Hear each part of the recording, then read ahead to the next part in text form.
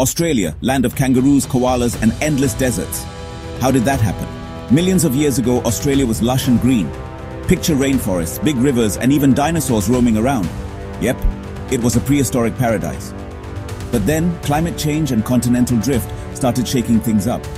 Australia was once part of the supercontinent Gondwana, connected to Antarctica and South America. As it drifted north, it moved into hotter and drier areas. The oceans around it changed, rainfall dropped, and slowly, deserts began to form. Ice ages didn't help either.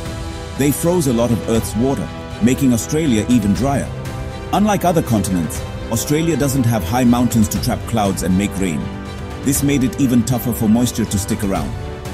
Today, Australia is the driest inhabited continent on Earth. 75% of the land is arid or semi-arid, with only a few green spots near the coast. But some rainforests still exist in places like Queensland.